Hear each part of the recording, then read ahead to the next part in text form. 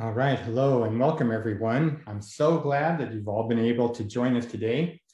My name is Keith Cernick. I am the Chief Science Officer for the Institute for Mental Health Research.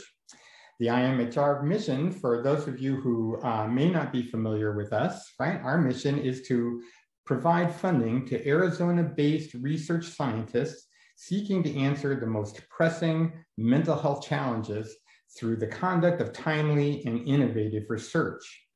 One of our other major focuses is to share information about mental health knowledge that's been accrued through research and to make sure that we get that information out to folks who can use it and can really put that knowledge to good use. Now, because we encourage you to be an active participant in this webinar event, I want to guide you through the Zoom features that will make this easier for you. Please use the Q&A button for questions that are directed at our presenter. The Q&A allows questions to be moderated by me, which will help us move through them as efficiently as possible. If you have a technical question, however, please use the chat button and we'll respond to you in that way. And we ask that you participate in the polls that we are sharing. There are 2 polls in all, one at the very start, as you've already seen, and another that we'll share towards the end. If you're on social media, please feel free to post about this event at #IMHRwebinar. And lastly, we do want you to know that we are recording this webinar. A link to that recording will be sent to you in a few days, and feel free to share it with friends and colleagues. Now, the results of the first poll, hopefully we have some information that we can share. I don't know if we have those available yet or not.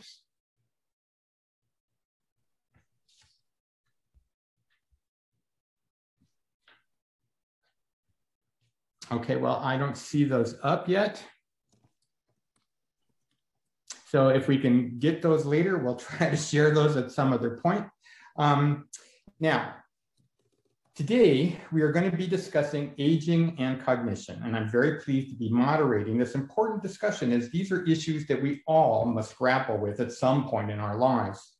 Learning more about what mental health research can teach us has the potential to not only help the patients and clients with whom we work, or our own families, or our communities, but also ourselves. Our guest today is Dr. Jordan Karp, who happily for us serves on the IMHR's Scientific Advisory Committee. Dr. Karp is the chair of the Department of Psychiatry at the University of Arizona's College of Medicine and the medical director at Banner University Medicine in Tucson. He's a renowned geriatric psychiatrist, celebrated for his work in late life depression, as well as for work in promoting brain health and aging. He has published extensively in these fields, and his work has been well funded by the National Institutes of Health, the Patient-Centered Outcomes Research Institute, and the Brain and Behavior Research Foundation. The title of today's presentation is Preventing Cognitive Decline in Late Life, Evidence-Based Ways to Maintain Brain Health. Dr. Karp, it's a pleasure to have you with us today. The floor is yours. Oh, thank you, Keith. Let me share my screen and we'll get going. Keith and Angel, are you able to see this? Yes, I am. Okay, good. Well, it's an honor and a pleasure to spend some time with you all this morning. And greetings from sunny Tucson. It's so cool to see people from Nepal and Greece and the UK joining. So thank you to all of the participants. This is my disclosure slide.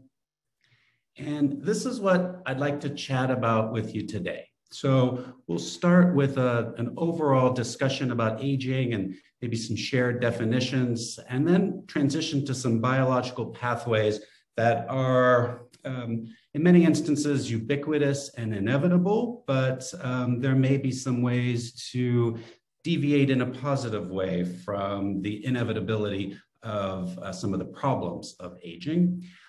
I'd like to talk about the incidence of cognitive decline and dementia, and then we'll end with a discussion of some risk factors for cognitive decline and dementia and what you can do to protect your brain and maintain cognitive reserve. And cognitive reserve is a concept that we're going to talk about quite extensively this morning. So I think it's useful to assure that we are on the same page with what defines aging. And I like this definition, that it's commonly characterized as a progressive, generalized impairment of function, resulting in an increasing vulnerability to environmental challenges and a growing risk of disease and death. And that's important to remember, that it increases our risk. I like to think that aging upsets our sense of homeostasis, or our ability to maintain biological, physiological, and psychological balance in the set of increasing stressors that are often associated with aging. So I'd like to talk about some pathways that link aging and aging-related disease. And I'm going to walk you through this figure. I hope that it will make sense and sort of set the stage for what we'll be chatting about the rest of this morning. So we all have intrinsic or internal factors that increase in severity and intensity over the course of our lifespan and increase our risk of disease and go hand in hand with the process of aging. So oxidative damage, hormonal changes, and the set of genes that we were dealt at birth all increase our risk of aging and aging-related diseases, and they intersect with environmental factors, many of which are modifiable, such as smoking, excessive alcohol use, physical inactivity, and exposures to toxin and radiation. All of these, this intersection of both the internal, the nature, and the nurture, the environmental variables, contribute to cellular damage and repair. And from birth, our cells are dying, they are becoming ill, and they are repairing. And the ability to repair can become impaired over time. This cellular damage alters tissue function. So the tissues that make up our lungs, our brain, our heart, our kidneys, our skin is changing over time. And when repair outweighs or is in excess of when damage is in excess of repair, it can affect organ function and contribute to disability and vulnerability to mortality. Now, as I said, everybody moves along the trajectory towards an aging phenotype. It is universal, ubiquitous, and inevitable, but it is not inevitable for every disease to develop that is often associated with late life. And the goal is to selectively prevent certain disease phenotypes that are associated with aging, and cognitive decline is one of those that we're going to be discussing today. So there's different ways to characterize or qualify successful aging. Engagement with life, finding meaning and satisfaction, and meaningful relationships is important. Avoiding disease is critical. But today we'll talk about maintaining high cognitive reserve and associated physical function. So I want to share with you some key messages about cognitive aging, because this concept of cognitive aging may be new to many of you. So the brain ages just like any other part of the body. The brain is responsible for cognition. And as a geriatric psychiatrist, as a clinical neuroscientist, to me, this is a term that describes mental functions, including memory, decision-making, processing speed, and learning. So the ability to acquire, register, recall, and use new knowledge and place it in new contexts. As the brain ages, these functions can change, and this is a process called cognitive aging. I want to reinforce that cognitive aging is not a disease. It is not the same as Alzheimer's disease or other types of dementia. It's a natural, lifelong process that occurs in every individual, but it's different for everyone. And some people may experience very few effects, while others have changes such as impairment in carrying out daily tasks like paying bills, driving, and following recipes. I think that the most common example of normal cognitive aging is word-finding difficulties. And I imagine there's many participants in today's webinar who are smiling and nodding their heads. The ability to find a word or remember a name that could be on the tip of your tongue, but you just can't access it, that's a normal part of cognitive aging and not necessarily a harbinger of a dementing illness. There's some good things also about cognitive aging. So some cognitive functions improve with age, such as wisdom and knowledge and well-being. And these often improve with or increase with age, and older adults may report greater levels of happiness and satisfaction with younger adults. And I remember several years ago, my father said a wise and interesting thing when I asked him if he was happy, and he said, "I'm not sure if I would describe every day as happy, but I'm content." And I think that content is, for many people, a good goal, and it is on the positive valence of the spectrum of well-being. But this has been replicated many times, this U-shaped curve. Let me walk you through the figure. So on the x-axis here is the ages from people from 18 to 21 up to 82 to 85. This is the well-being ladder.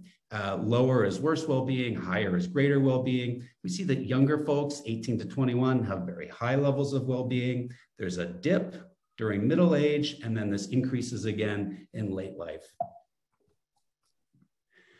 There are steps that people can take to protect their cognitive health. And again, although aging and cognitive aging is inevitable, it's possible to promote and support cognitive health, cognitive reserve, and adapt to age-related changes in cognitive function. And again, we're going to come back to this concept of cognitive reserve. And I'd like to define it for you. So I think of two types of reserve capacity when I'm thinking of function of the neck and above. So there's cognitive reserve, brain function, and there's brain reserve, so brain structures. And you can think of cognitive reserve as how effective or efficient the brain is in carrying out tasks. And brain reserve is how efficient or how intact are the tissues that make up the organ of the brain. And this MRI of a brain shows a pretty intact looking brain. There's no space occupying lesions. I don't see a lot of neurodegeneration. I don't see a lot of vascular disease. This is a pretty healthy brain. So let's talk some more about cognitive reserve and how it may lead to an earlier dementia diagnosis. And I'm going to walk you through this diagram here. So on the x-axis here are years. This is say, younger, like midlife. This is old age. On the y-axis here is cognitive function and reserve. This is higher cognitive reserve, lower cognitive reserve. This dotted line here is the threshold that people may cross in terms of their cognitive performance. That below this line would be indicative of dementia. The red line is showing people with no brain challenges, so people who have not been exposed to a neurodegenerative disease, depression, traumatic brain injury, they don't have diabetes or high blood pressure, and the green line is the challenged brain. So let's look at the left. We see here that in earlier life, those who do not have any brain challenges start out with greater degree of cognitive reserve, and those who have some kind of disease or psychological or psychosocial disability may start out with lower cognitive reserve. So those with lower cognitive reserve, as they move along the lifespan, are more likely, or they cross the threshold to dementia earlier if they are developing this disease because of vascular or neurodegenerative processes, while those who have a higher level of cognitive reserve have a different trajectory, and it takes longer for them to cross the threshold to dementia in the face of underlying pathophysiology. So this is really the sweet spot here. How do we prevent this earlier onset of dementia and move it to farther out in life? Well, I said I would share with you some statistics, and I think it's important to really grasp the scary immensity of the burden of dementia. And worldwide, about 55 million people have dementia. And I'm especially troubled that 60% of these cases are in people living in low and middle income countries who have less resources and ability to care for these folks than we do in higher income countries. As the proportion of older people in the population around the world continues to grow, by 2050, it's expected there'll be 139 people living with dementia. So the United States government is very worried because Alzheimer's disease and related dementias, this is an acronym that you may hear elsewhere. It's called ADRD because not every dementia is related to Alzheimer's disease. Could be on track to bankrupt the country. I'm exaggerating a bit, but it is a big price tag. So dementia is costly, and it's expected that the annual costs may soar to $511 billion. This is in the United States by 2040. If we think about the number of people in the United States now, and this is from the Alzheimer's Association website, there's 5.5 million people in 2018 in the United States living with dementia. It's projected that by 2050, there'll be close to 14 million people living with dementia. So what's the government doing about it?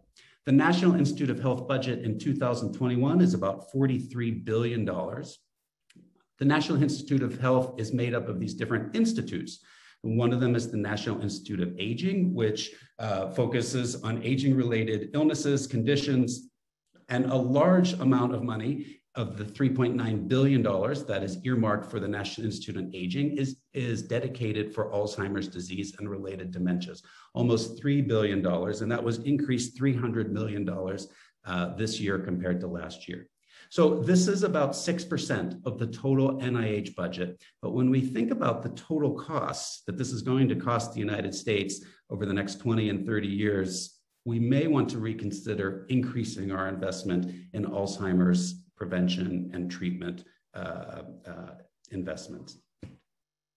So I'd like to share with you just a little bit more about the burden of the disease and the cost. And this is an article some colleagues and I prepared in 2018, and we published in the American Journal of Geriatric Psychiatry, called Stopping Cognitive Decline in Patients with Late Life Depression, a New Front in the Fight Against Dementia. And I'll just read a little bit about this. So prevention may be elusive in the near future, but just slowing down the decline could have a huge benefit. If discovered and disseminated by 2025, so just 4 years from now, such an intervention could reduce these cases 30% to 5.8 million from 8.2 million. And the projected cost savings of such an intervention are 83 billion in 2030, rising to 367 billion by 2050. These numbers are so huge, it's hard to wrap your mind around. But the important thing is to remember is that if we hit some of these important modifiable risk factors, we can reduce the burden by delaying the onset of dementia.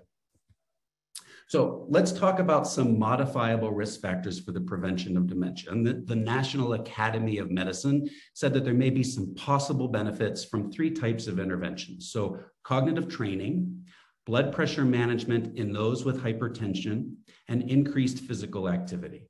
These make good sense. I've been paying more attention to the Lancet review of population attributable risk, which was just reconvened in 2020 and is a really accessible, very smart approach to reducing the burden across populations.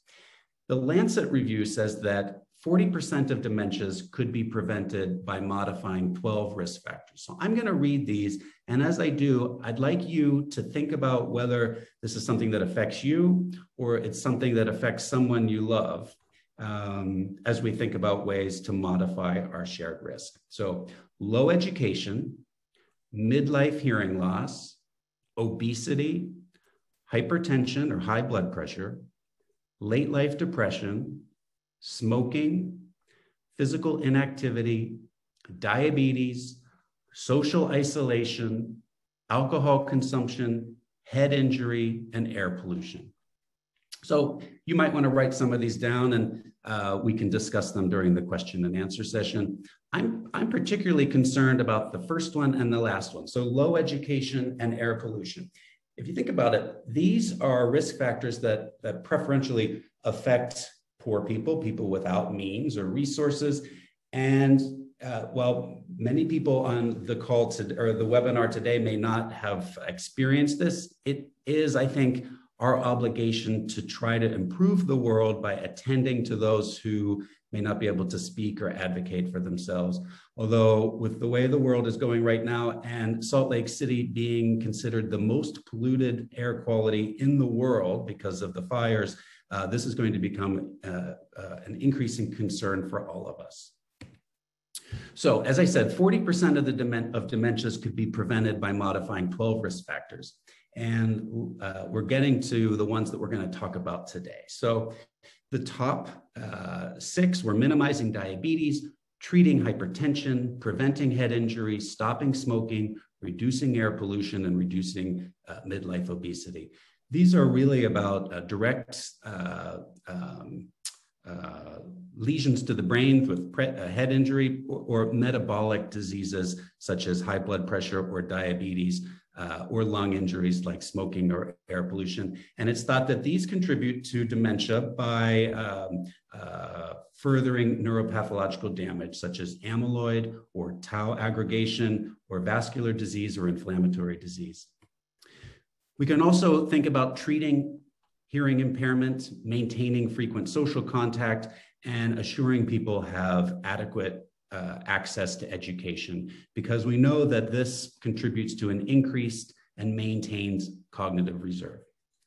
But I want to focus on these three. So maintaining frequent exercise, reducing the occurrence of depression, and avoiding excessive alcohol, because these three are linked with both pathophysiologic changes in the brain that are associated with neurodegenerative disease and vascular disease, as well as increased and maintained cognitive reserve. So I'm going to share some thoughts and some studies for exercise, depression, and alcohol. And then we'll wrap things up and move to discussion and questions and answers. So this is work that was done by my friend and colleague, Kirk Erickson, at the University of Pittsburgh. And he studied about 150 older adults. I think they were all 72 and older, and they were cognitively normal. They were randomized to receive either aerobic exercise 3 times a week for a year or stretching exercise 3 times a week for a year. And then they were followed, or they had imaging of their brain and neuropsychological testing and some blood samples, which I'll talk about over the course of their exposure to either stretching or aerobic activity. And they were especially interested in changes in the hippocampus. Now, the hippocampus is a part of the brain. You can see here, it's this highlighted here in yellow, that is in the temporal lobes, very susceptible to damage from lack of oxygen. It's susceptible to damage from high levels of circulating stress hormones, and it's susceptible to neuropathological neurodegenerative diseases like amyloid and tau. It's an important brain structure for memory. So they wanted to know if exercise, the aerobic activity, was superior in plumping up the hippocampus and boosting its volume. And if we look at this figure here, I'm just going to draw your attention to the main takeaway points. The blue line here is the exercise group. The red line here is the stretching group. And there was an increased size of the hippocampus for those who were engaged in the aerobic activity. There was a decrease in those who only engaged in the stretching. Now, I am in no way minimizing the importance of stretching and flexibility, but it did not seem to have an effect on brain structure. So these are scatter plots just of the aerobic exercise group, because the stretching group really did not show any change. And they looked at correlations between the size of the hippocampus. This is the left hippocampus in this column here. This is the right hippocampus here. They're both the same, the findings. So we'll just focus on this row. And they looked at change in volume of oxygenation, the maximum. So this is really a measure of cardiovascular fitness. And the more cardiovascularly fit people became over the course of a year, it was correlated with an increase in the hippocampal volume. They also looked at a change in a brain chemical called BDNF, or brain-derived neurotrophic factor. I think of BDNF as sort of like miracle grow for the brain. It is a nerve growth factor that's important for neuronal genesis and for neuronal connections and for learning. And there was an association between the increase in BDNF and hippocampal volume for those who exercised, but not for those who did just the stretching. And then perhaps most importantly, they looked to see if there was a change in memory performance, to see if it was correlated with hippocampal volume. And yes, indeed, those who had an increase in their hippocampal volume, who participated in the aerobic activity, also had improvement in their memory performance. But remember, these were cognitively normal people, so they got even better. So let's move on to depression. And I think that I'm not going to talk about a specific study here, but I want to describe how depression is thought to coexist with dementia. So the orange blocks in this diagram here are the depressive episodes. And we've broken down Alzheimer's disease into 3 states in the blue thing here. So there's the preclinical state where there are pathological changes happening in the brain. There is deposition of amyloid and tau is aggregating, and there may be some neurodegeneration, but there's no evidence or clinical symptoms of cognitive decline yet. The middle is the prodromal phase of dementia. We often call this mild cognitive impairment. And the third is dementia. So there's a change in activities of daily living, neuropsychological performance is decreased, and there may be personality or neuropsychiatric changes. So this is the same for all 3 of these. But one of the ways we understand depression and Alzheimer's disease is that people who have a depressive episode at any time in their life, but certainly, especially in late life, increases the risk of developing a dementing illness by 2.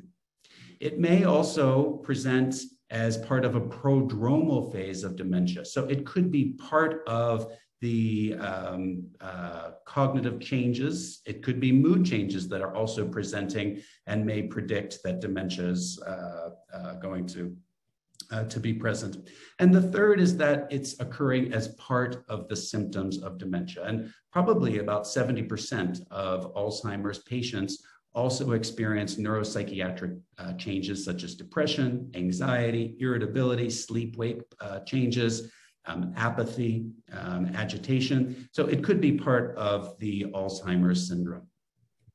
I want to just walk you through, you don't need to remember all of this, but just to really reinforce how depression is related to the biology or pathophysiology of Alzheimer's disease. So, and this is a very accessible article that I recommend reviewing. It's called Depression, an Under-Recognized Target for Prevention of Dementia in Alzheimer's Disease.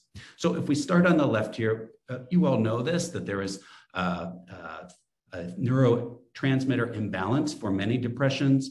Often there is HPA axis dysregulation. That means the hypothalamic pituitary adrenal axis dysregulation. So the adrenal glands, which rest on top of our kidneys, which are important for the fight or flight response, and they release cortisol into our system, communicates with our brain, the hypothalamus and the pituitary glands, and this can be dysregulated, and patients with depression can be living in a high stress state. And as I mentioned earlier, the hippocampus is particularly susceptible to high levels of circulating cortisol, which can shrink the hippocampus.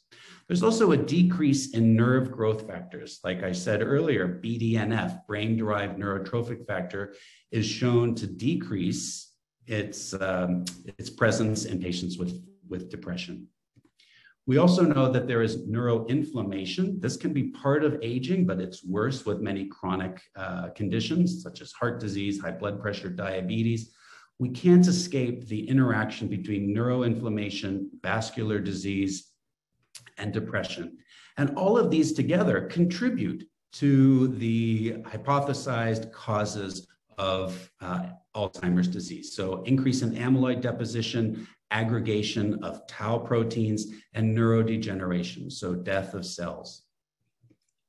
The last thing that I want to share with you is some ideas about alcohol use and cognitive decline. And this is a complicated study to share in a short time, but I just want you to take home some pearls from this. And the fact that this is complicated, this well-designed study really speaks to the fact that there is conflicting evidence about the cognitive effects of alcohol, especially in late life, but we can talk more about that. So the question of this study was, is alcohol consumption associated with the risk of dementia and cognitive decline in older adults with or without mild cognitive impairment? And so let's look at these figures here. So these are participants without mild cognitive impairment. This was a cohort of about 3,000 older adults from a large epidemiologic survey. Ignore these dotted lines. These are the confidence intervals, and they're actually distracting. This black solid line is what's important here. And if you're above 0, that means you have an increased risk. If you're below 0, you have a decreased risk. And so the weekly number of drinks, even up to 20 drinks a week, which is a lot, does not seem to increase the risk of conversion to dementia in patients who don't have mild cognitive impairment, at least in this study. However, those patients who did have mild cognitive impairment at baseline, remember, 0 below is not an increased risk, above is an increased risk. If they had 10 or more drinks a week, so that's at least 1 to 2 a night, they had an increased risk of conversion to dementia. So a take-home point is that among participants without mild cognitive impairment, daily low-quantity drinking was associated with lower dementia risk, and that's compared with infrequent high-quantity or binge drinking. I also want to share with you that complete abstention, so not drinking at all, and consuming more than 14 drinks per week, so more than 2 drinks a night, or binge drinking a couple of nights a week, compared with drinking less than 1 drink a week, so maybe a drink every other week, was associated with lower cognitive scores among people aged 72 years and older. And part of this is because of the effect of alcohol on the vascular system. So alcohol is fun to drink. It feels good. It can cause euphoria and feelings of well-being. But we need to remember that it is a neurotoxin. It disrupts cellular activity. It disrupts the ability of neural cells to effectively communicate with each other, and it can disrupt cell membranes.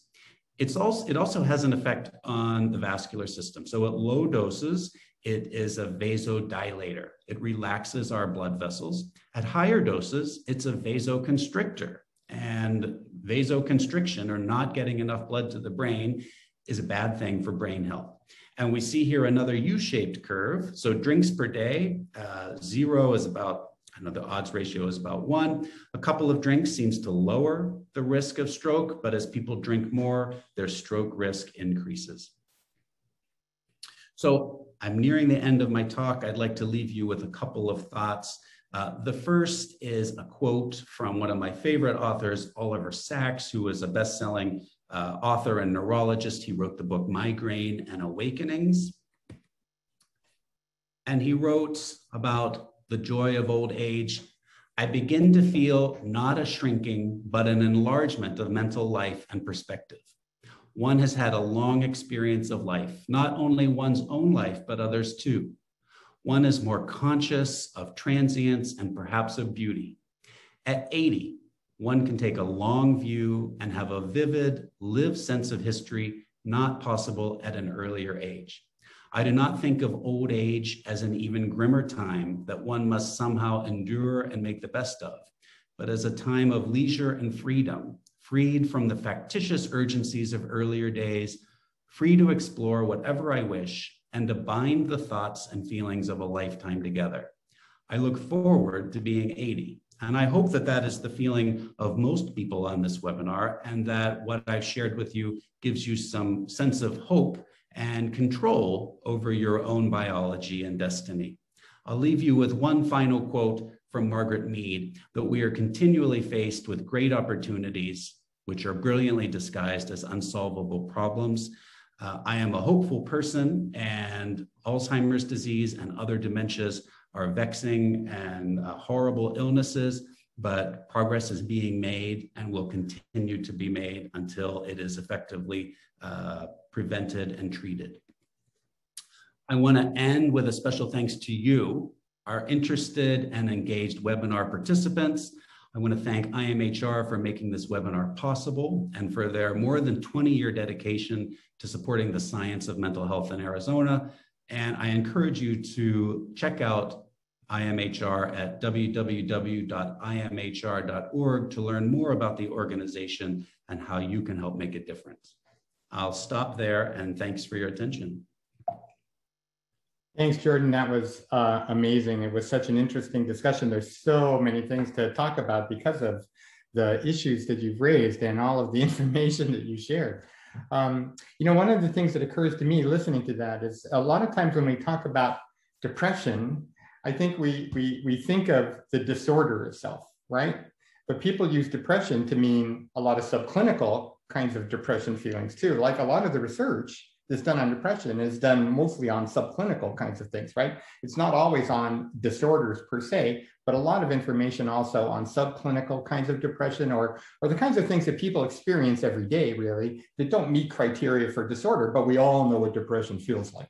Right. Okay. So what about these subclinical parts of that? I mean, do we know anything about, the everyday experience of depression that may not be real disorder, but nevertheless can have an effect on the way people feel, right? And its connections to cognitive decline? Sure. So I agree. Depression is a problem, but the majority of people are not clinically depressed, and that is a great thing. It speaks to the resilience of the human condition.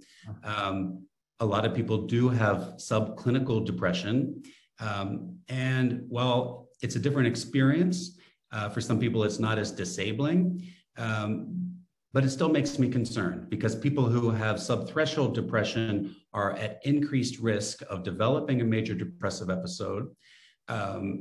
People who have subclinical depression often are just still suffering. Even if they don't meet a medical diagnosis, their lives are not as good as they should be.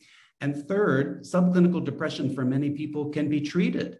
So I'm concerned that there may be some discounting of the effect it can have on people's lives. And while not everybody needs to be on a medicine, and I like to prescribe lots of non-medical interventions, psychotherapy, increased exercise, mindfulness approaches, being more social can all have an effect on reducing subclinical depression.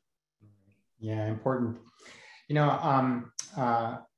One of the other things that occurred to me listening to this was really, I love to focus on the idea that there are modifiable factors, right? That we can do something about this, right? Okay. And a lot of those are entirely within our grasp, right? To do something about, right? That aren't really tremendously difficult. Well, I can say that behavior change is always difficult, right? but that's why I picked these three particular variables, because people have some control over them. Right. And I think that's important. So a couple of things that occurred to me listening to that, right, is that you mentioned 12 factors, but we don't need to modify all 12 to have an impact on cognitive decline. Would that be correct? Yes. Thank you for clarifying that. These are factors that have been identified as having a synergistic or additive effect on the risk of conversion to dementia. And so reducing any of the burden of these factors can have an impact. And it's really not,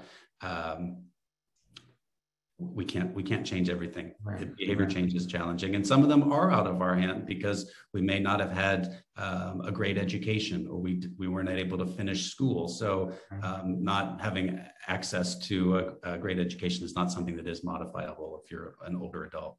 Right, exactly. So, so really this kind of relates to the idea of sort of like a cumulative risk kind of model for prediction of, cognitive decline, right? That the more of those that you have, that, prevent greater risk, right? Well said, yes. Oh, okay. All right. Well, so then that leads me to one other sort of issue that I'd love you to talk about is that are those, I think you implied that they're not equally weighted, right? Yes, I doubt that they're equally weighted, and I don't remember from the article if these variables were actually weighted. That's a great question. I don't know if there's a different intensity that each one carries for risk. Because if we only have so much capacity for change, right? Then you might want to say, well, which is the most important one of these, right? That I can do something, or I should do something about if I have to choose, right? Should I cut down on alcohol? Should I go to therapy? What, I will tell you what I think are what are the number one and the number two modifiable risk factors for dementia. That is from a weighted study are increasing physical activity and preventing and treating depression. I would say that number three, because it's too simple to just think that Alzheimer's disease is just related to the pathology of Alzheimer's, amyloid and tau. It really is, for the majority of people, an interaction of this neurodegeneration and vascular disease. So in addition to increasing physical activity, preventing and treating depression, making sure that Cardiovascular disease, especially hypertension and diabetes, are well controlled or prevented is probably the most important thing that people can do. There is a burgeoning literature describing the interaction of cognitive decline and diabetes leads to small bleeds in the brain, what we call white matter hyperintensities that we can see in MRI. Mm-hmm. Yeah, important. Great. Thank you for that. I want to get to the Q&A part of this in just a sec here, right? But just because we didn't get the poll results from the first poll up, right? We do have those results, just so everybody knows. And it's not probably very surprising that the thing that people were most concerned about hearing about was, or learning about, is the loss of mental acuity, right? And that's really what you focused on throughout this whole webinar. So I think that we hit on the thing that people were most concerned about learning about, right? And if you're set, we can move to the Q&A part of this. Sure, whatever's most helpful for the audience. Okay, well, I've got a number of questions that have been submitted, so let me read them and you can respond to them as they come, all right? So one of the questions is whether or not there might be memory enhancing products that you can recommend to people. So memory enhancing products for people who are not diagnosed with dementia. I think that that's perhaps what this person is asking about. I think that the best memory enhancing products are making sure that cardiovascular diseases are effectively prevented and treated. There's not enough evidence that supplements such as ginkgo biloba, magnesium really provide memory enhancing benefits. Drugs such as Aricept are not indicated for people with mild cognitive impairment. Now, they're often prescribed, I think erroneously, usually by primary care doctors. It's for people with mild to moderate dementia, and it doesn't really boost cognition that much, but it can delay or slow down decline and keep people living in the community a little bit longer than if they weren't. But I don't recommend particular supplements or agents to enhance cognition.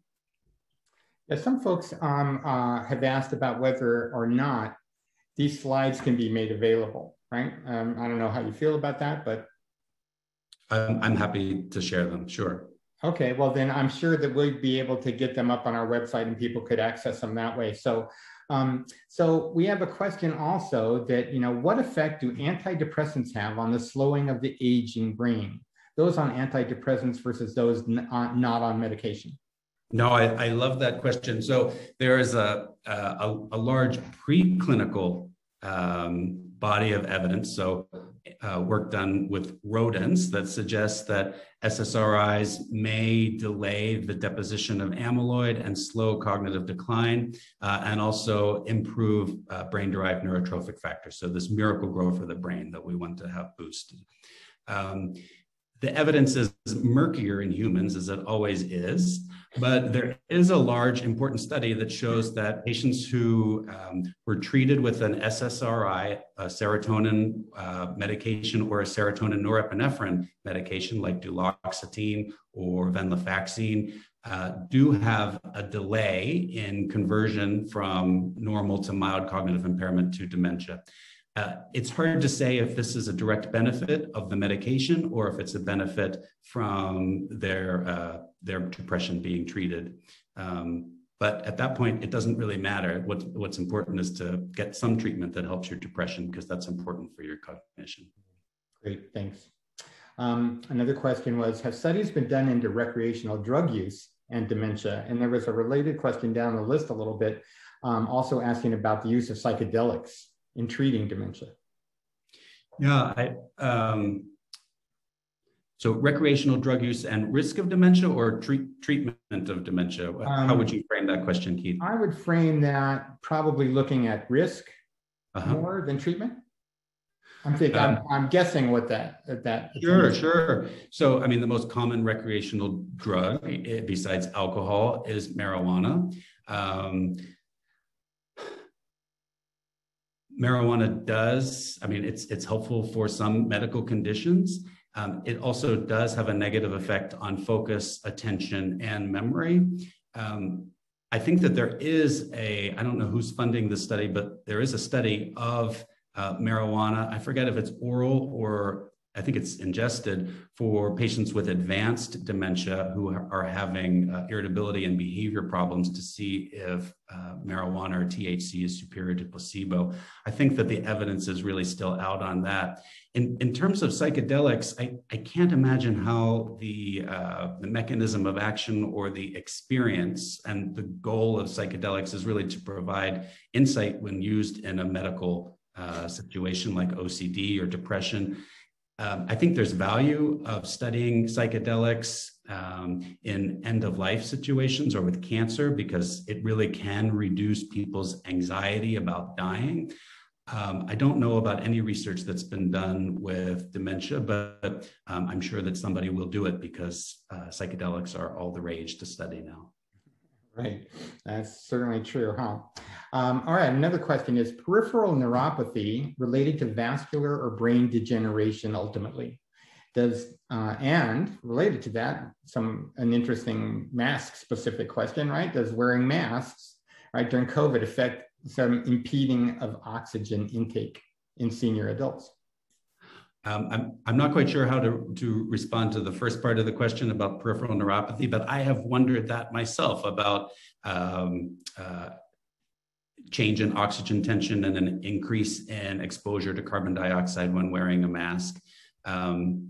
I don't know the answer to this. I think it's very interesting, but I can't imagine that there would be such a reduction in oxygen tension that it would affect somebody's brain function. Okay, Angel, I see a note from you. Did you want to say something?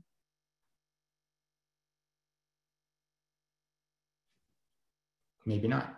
Okay. Okay. All right. So another question had to do with the idea of how much exercise is actually required to see benefit. Yeah, no, I love that question too. So these studies are of exercise to prevent cognitive decline, to prevent depression, to improve cognition, are done under very close laboratory conditions where people need to get up to a certain level of,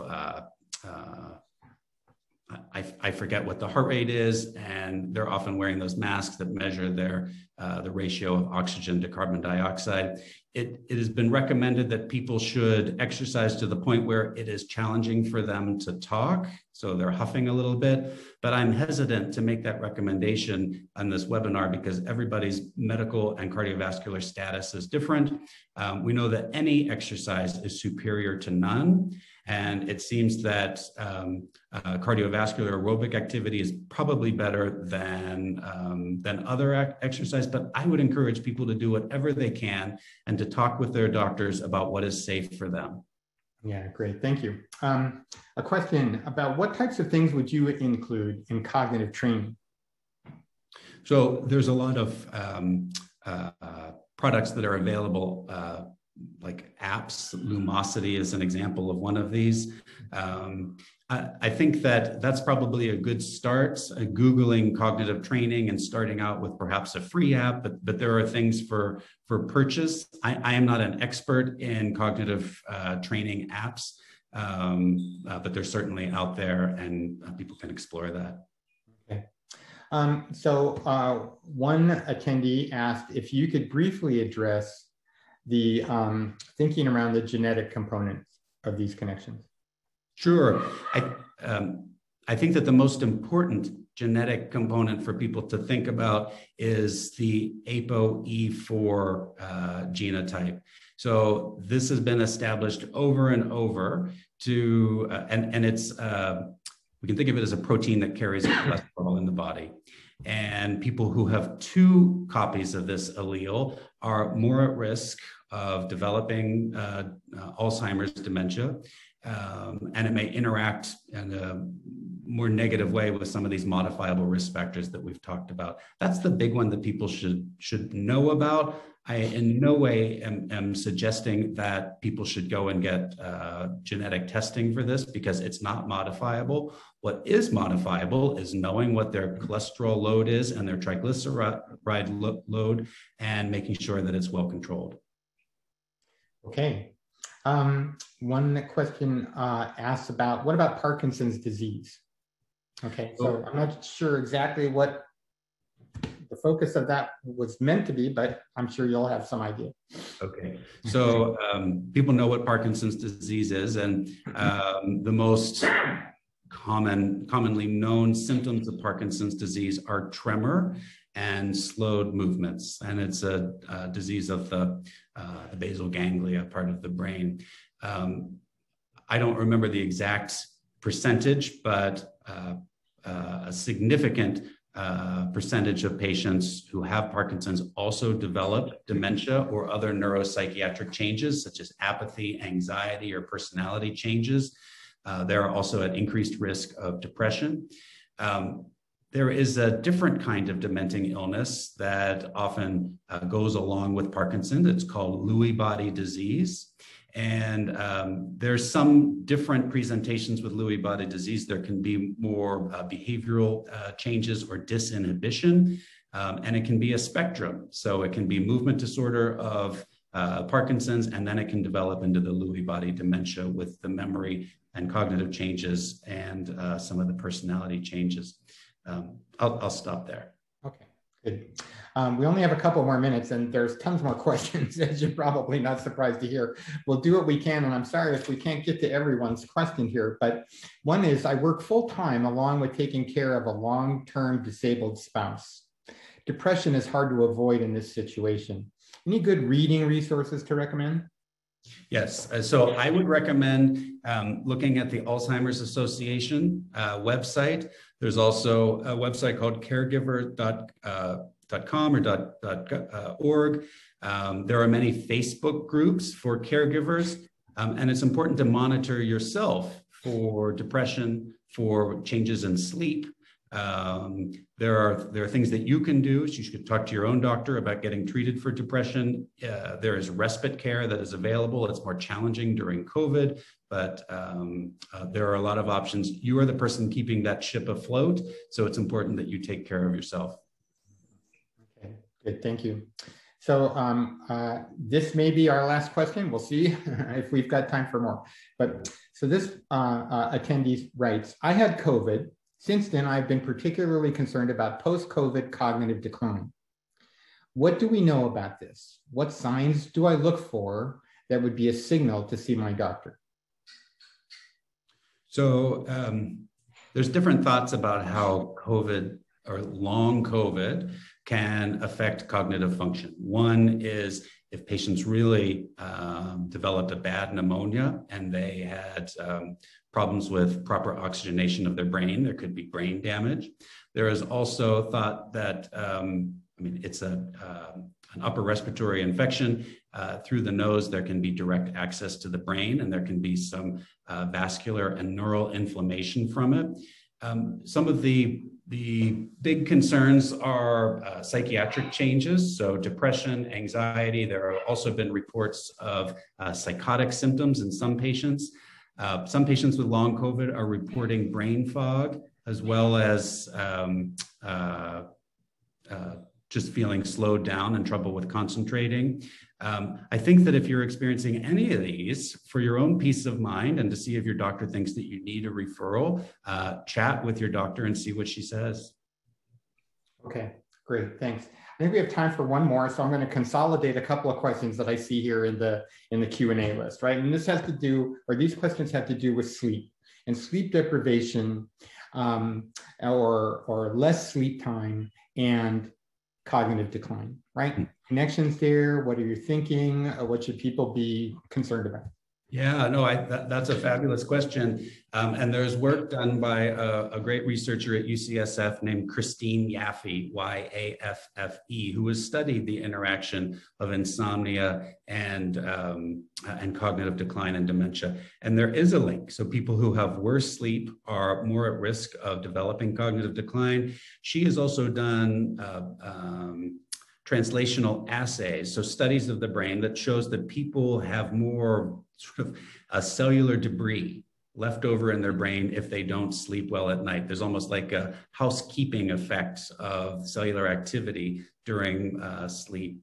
There's also concern about obstructive sleep apnea and cognitive decline and dementia. And obstructive sleep apnea affects about 20% of community dwelling older adults. It's, as its name says, it is a relaxation of the soft palate. So if you touch the top of your mouth with your tongue, behind that it's soft, that relaxes during sleep, and then people gasp and they wake up. But they don't know they wake up. These are micro arousals, but they're very tired the rest of the day. They may be nodding off. Their spouse or bed partner may notice that there are some apneic or periods where they're not breathing, and then they snort. And this is a risk for further cognitive decline because the brain is exposed to continuous intermittent periods of low oxygen tension. Okay, great. Thank you so much. I'm going to end our Q&A portion there as we're coming close to the end of our time. So I want to thank you, Jordan, very much for all of your time and expertise and sharing so many wonderful things with us today. And I want to thank everyone in the audience who joined us as well. It's inspiring to learn about the work that you do and how mental health work is really important to our well-being, both as individuals as well as a community, right? And I want to encourage everyone to learn how you can connect and help the IMHR, or the Institute for Mental Health Research. Please visit our website at www.imhr.org, not com, but org.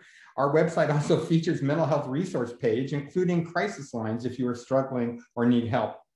We'll be sending everyone a follow-up survey and would really appreciate your feedback. It helps us to continue providing programming on the areas that most matter to you for us to present.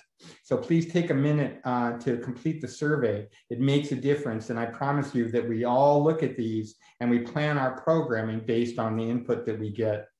Information on our 2022 webinar series will be provided soon. You can also check our website for updates on those webinars, also what research grants we've been funding and exploring, and the opportunities to get involved. We're currently accepting donations as well as volunteers, and would really enjoy speaking with everyone who might have an interest about those opportunities. I'd like to leave you all with a final thought, and that's that mental health effects of the pandemic are going to be felt for many years to come. We've learned today here that there are always ways when we can protect our brain health starting now, and we can apply this knowledge to ourselves as well as to our aging loved ones and those we care for.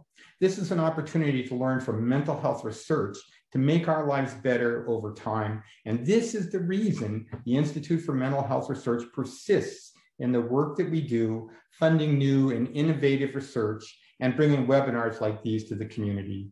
So thank you again for everyone for joining us, and have a